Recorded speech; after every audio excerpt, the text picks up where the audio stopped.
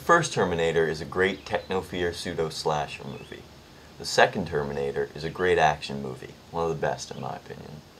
The third Terminator kind of suffered because of the fact that it never really should have been made, and the only reason it was when Linda Hamilton and James Cameron got divorced. James Cameron gave the rights to the Terminator franchise to Linda Hamilton, and she sold them, and those guys who she sold them to made another movie.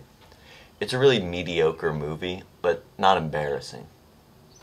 This is embarrassing.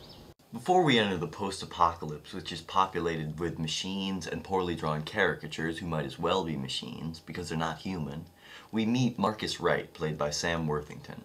He's on death row because he killed his brother and 2 cops. A woman from Cyberdyne, who has terminal cancer, tells him to sign a paper so that they can do an experiment with his body after he's dead. He says he'll sign it, but only if she kisses him. She does, and he signs it.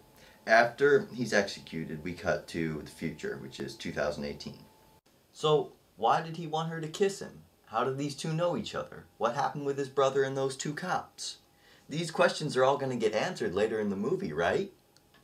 Wrong. Yes, unfortunately this is the last time we ever see the Cancer Woman's actual character.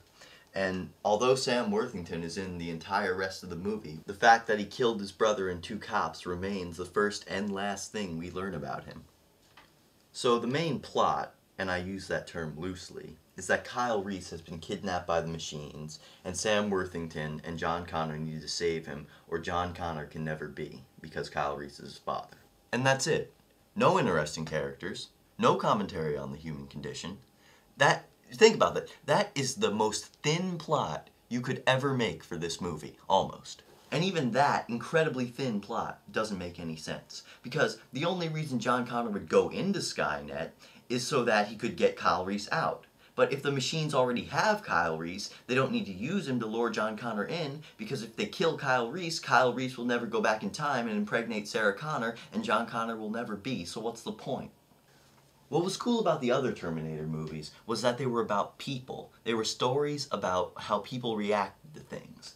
And what was really cool was the Terminators in the movies, as they were around people more, would develop human tendencies. For instance, how Arnold smiles and makes jokes like "Hasta la vista," and how the T-1000, instead of just killing Sarah Connor and calling for John himself with like the voice synthesizer, he like sticks his finger in her and gets her to call for Sarah Connor because he's gotten the malicious side of the human nature.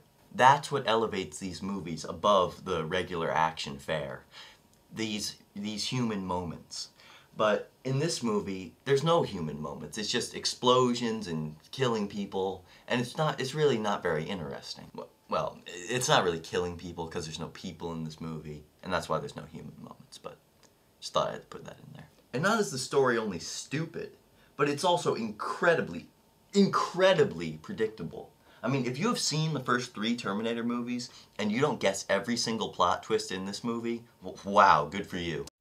It's like, whoa, look at this Sam Worthington character. He can beat up all these guys and jump off all this shit and drive the car really fast. It's amazing. He's such a beast. It's like he's some sort of machine. Now I'm still on the writing because that's still the biggest problem in this movie. It's so annoying because they pepper in so many throwbacks to moments and lines from the old films.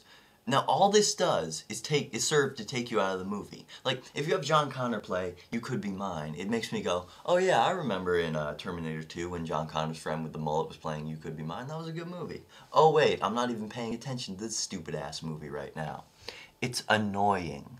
And they've always done this in the other films, but there it fit, because all the previous movies had splashes of comedy, where the machines would like try to be human, or they'd repeat a line from the previous film, but it always worked in those because the other movies were at least a little more lighthearted, and it also helped that it was Arnold Schwarzenegger redelivering those lines.